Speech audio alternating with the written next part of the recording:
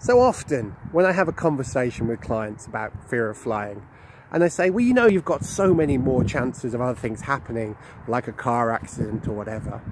And they'll often say things like, well, at least I'm in control when I'm driving a car.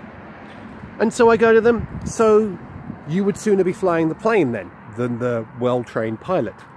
And sometimes they smile and go, oh yeah, I guess. So I was thinking I might see if they're right, see how I do at flying a plane, or technically a helicopter actually. So today I'm going to take a helicopter lesson. Let's see if all my tools come in handy.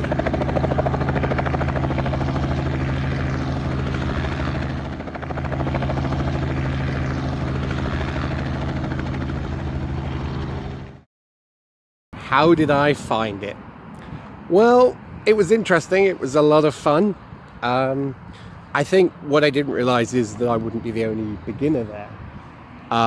So you're sitting in the back to start with, having other people who haven't flown before. So that is a big trust exercise, especially when you don't know how high something should be or something should move. But yeah, it's a lot of fun, and I think I would do it again.